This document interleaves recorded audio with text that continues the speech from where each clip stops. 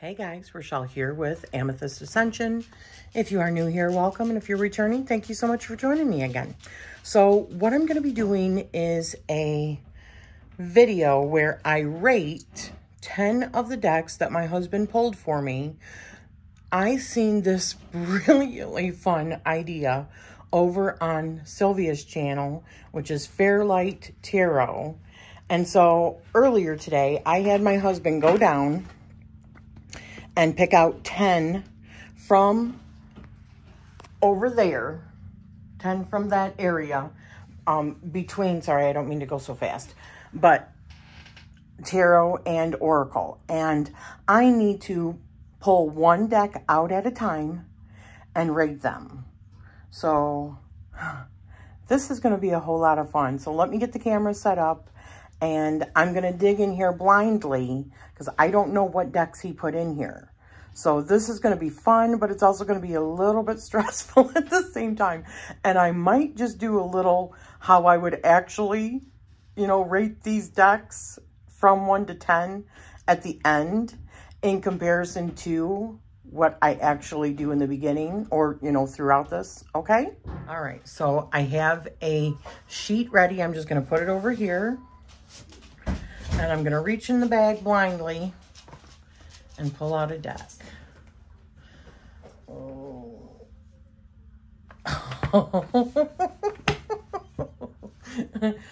Okay. Damn it. So this one is so friggin' cute. And I got it to do readings. I mean, it is so cute. Oh my God. To do readings for Sully and Oliver. And I still haven't done any. Which reminds me, I need to. Sully, stop licking. My dog is neurotic. He definitely needs a reading. Oh. I don't know what else he has picked. But I'm going to put this as a... Just because I'm not a huge tarot animal person, but there is meaning for this in, so I'm going to put this as 8. Wise Dog Tarot. All right. So that was 8.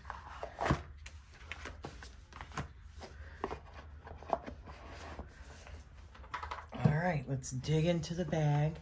Let's pick something else.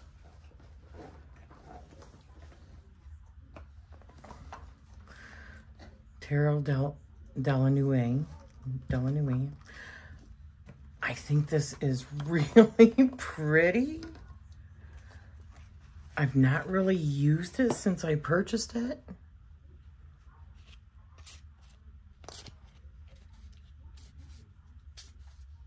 Okay, so I'm going to put this, man, it is so beautiful. I could see doing like story times with this.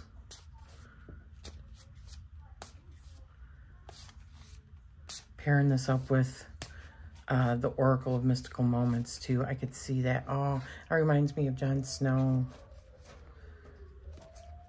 Oh, man, is he a looker.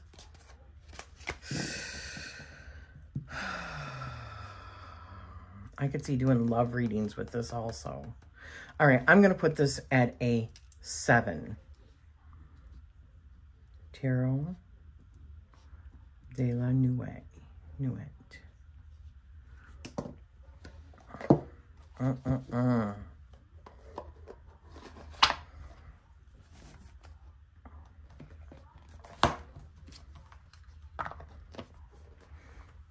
All right, so what else do we got in this bag?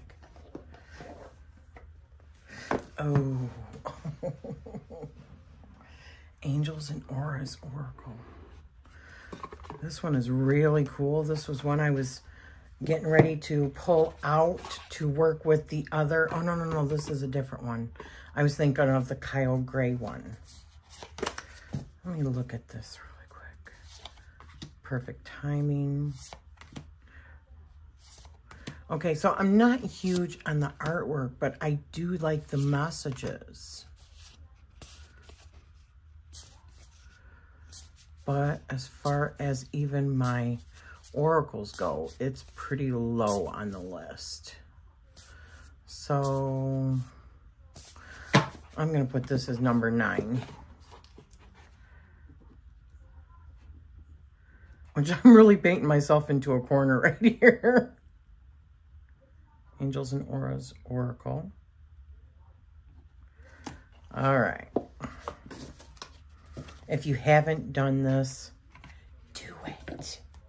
I've watched a couple videos of this, and it's daunting to watch because you see people struggling, but at the same time, it's funny because, I mean, once you get all of them out, right? You don't, it's probably going to be different. What's this one? Oh. Oh. Now if I can get it open. My Deviant Moon.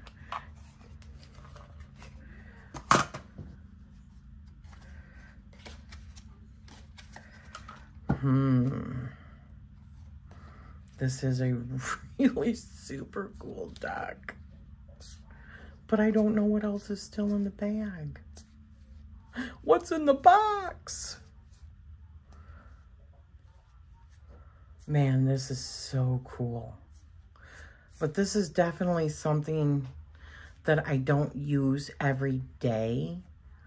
I mean, none of my decks do I use every day. Some more so than others, though. But this is great for, like, shadow work. This is great for, like, around Halloween. Oh, God, I love that. Aliens attacking for the tower. That is just excellent. Okay. I'm going to put this at 6. The Deviant Moon Tarot. And I do love these packs too. I love the shape of these cards, everything. I love that they're actually a little bit longer. The artwork is dark and just good. All right, what else do we got here? I've used these many, many times. They're not really my favorite artwork, but such good messages are on these.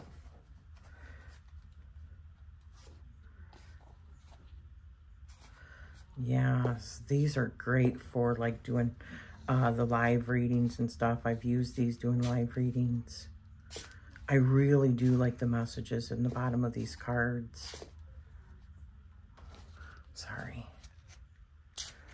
The artwork isn't so bad. If these were all framed in white, it would be so much better. I don't like all the different colors. And I don't really care for all these color combinations. I mean, I understand that it was done elementally, but I think if these were all just in white or like a cream color, this would be a much more gorgeous deck. But as it stands, I like how it reads, so I'm going to put that at number, man, I think I'm going to do number 4. Angel Tarot cards by Radley Valentine.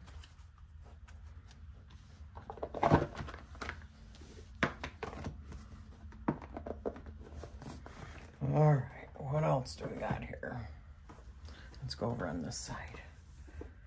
How cool is this? Oh, yes.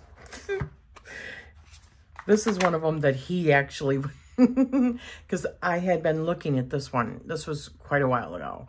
I had been looking at this one, and I had looked at the other one, the Poe, and he had seen the other one at the metaphysical store, and I told him, no, it was the other one, the black and white. And I picked it up. I showed him, I said it was this one. But I seen like 3 other decks that I had wanted more at the time.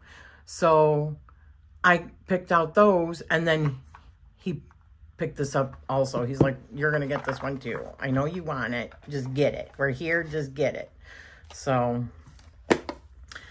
this one is super cool. Wow. Yeah, this is super cool also.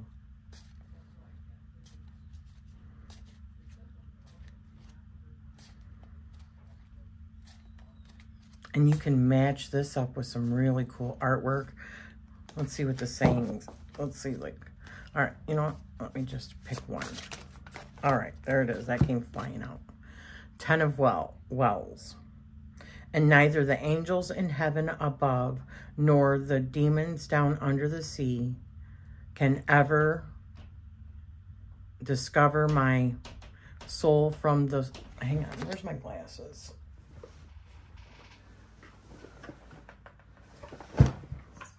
I don't know. What does that say? Discover my soul from the soul of the beautiful Annabelle Lee. Even the backs of these are super cool. The gilding. Okay. I think I'm going to do number 3.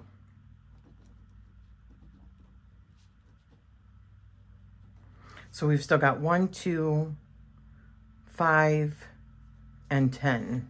I write big. I should have given myself more space in between those. But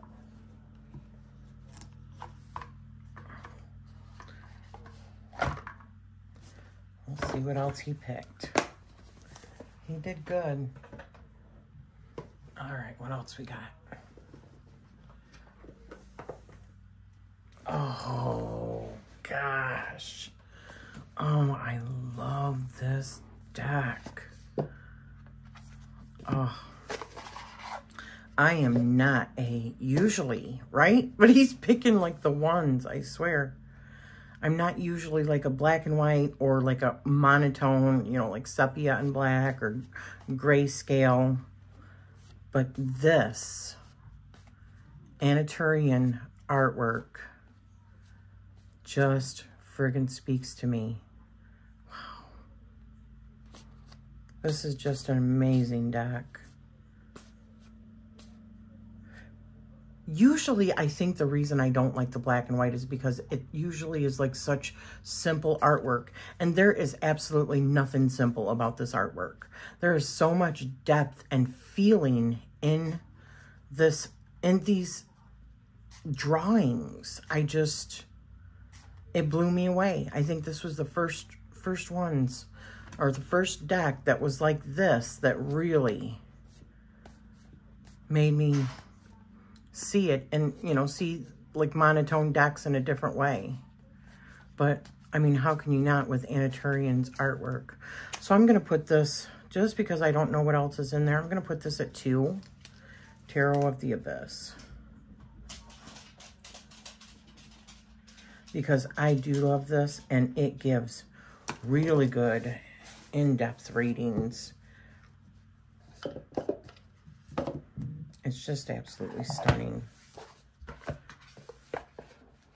She's such a beautiful artist. All right, what else we got here? Oh, Through the Eyes of the Soul. All right. Let's look at this.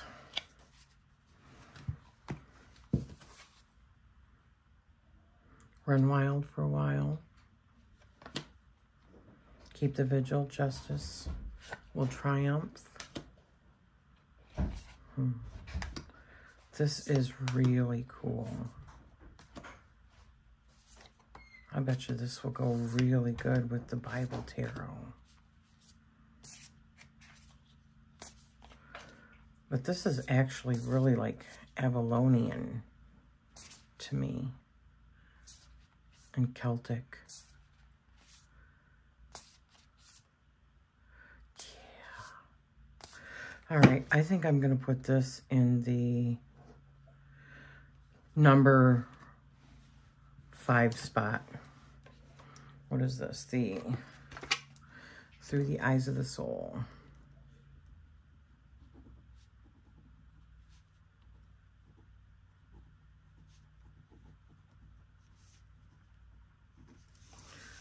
Okay. And this is beautiful. I am such a fortunate person. All right, what else we got? We got 2 left. We got 1 and 10. What do we got in here? What do we got in here? Oh my God.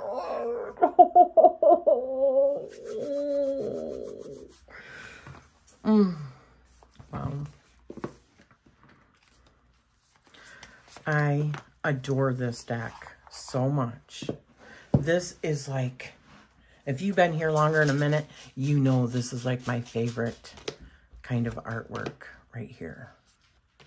These bags are glorious. I even love that the border is like filigree, and there's like filigree around like the title and on the numbers and the letters up at the top. It's just such an elegant and classic looking deck. Oh, yeah. Okay, this is going to have to be number 1. Yeah.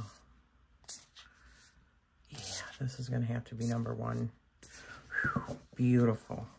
Beautiful, beautiful. And this cardstock.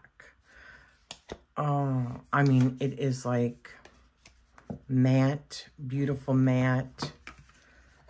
It's a little bit bigger, but I love it. Okay, so the Revival Art, or Revival.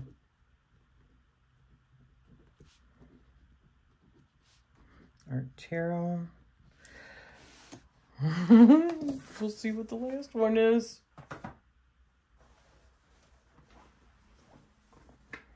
Oh, you're killing me, Jeff. You're killing me. The Crow Tarot. God, I love this deck too. For saying I don't like Animal Tarot, which for the most part I don't, but like the Wise Dog Tarot, right?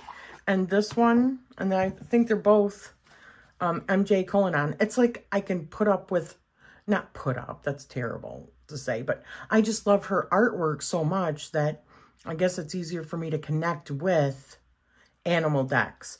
But crows feel different to me. They feel like messengers, right?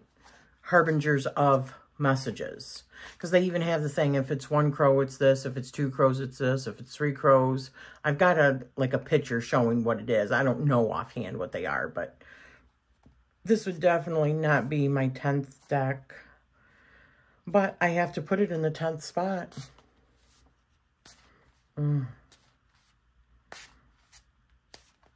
Yeah. How sad. The Crow Tarot. Okay. So, in my first spot was the Revival Art Tarot. The second spot was Tarot of the Abyss. The third spot was the Poe Tarot. Then the Angel Tarot cards. Through the Eyes of the Soul. The Deviant Moon Tarot. Tarot della Nue. Wise Dog Tarot, Angels, and Aura's Oracle, and the Crow Tarot. So give me a second and let me reorder these and show you what I would have put them in order. Okay, so I would have done in the first spot the Revival Art Tarot, and that's what I put it in. So that was correct, or that was a good rating. Tarot of the Abyss would have been my second spot. My third spot would have been the Crow Tarot, not the Poe Tarot. My fourth spot would have been the Poe Tarot, not Angel Tarot cards. My fifth spot is Through the Eyes of the Soul, which is also what I had here, Through the Eyes of the Soul. So the 6th one, I would have put the Deviant Moon Tarot, and that's what I have, is a Deviant Moon. For the 7th, I would have put the Angel Tarot cards instead of the Tarot de la Nuit. The 8th, I would have put the Tarot de la Nuit instead of the Wise Dog Tarot. In the 9th, it would have been the Wise Dog Tarot instead of the Angels and Auras Oracle. And in the 10th spot, it would have been the Angels and Auras Oracle instead of the Crow Tarot. So there you go. Oh my gosh, this was so much fun. I might have my hubby do it again, maybe in 6 months, and try to pick some different ones just to see, because it is a lot of fun. Or have different people, you know, like maybe the next time I'll have my son pick some, and maybe I'll just have him do all tarot, or, you know, something like that, because I do have quite a large, almost like 500 decks. So, and they didn't go through all of the areas. My husband went through my bookshelf and my cubbies, but I have a bunch of decks that are down here at my desk area too that he didn't go through. So thank you for spending this time with me. Silvia, if you watch this, this was a brilliant idea. I love that you and your husband did this and that you had so much fun with it. And I hope other people see this and jump on it too, because it is fun. And I did watch Carrie do this from Carrie's Mystical Musings. She did a really good job. And who else did I see do this? I don't remember. I feel, was it Tammy Pie? I don't know. Was it Antoinette? I don't know. My memory is so bad. I'm sorry, guys. But thank you for spending this time with me, and I am sending you love always.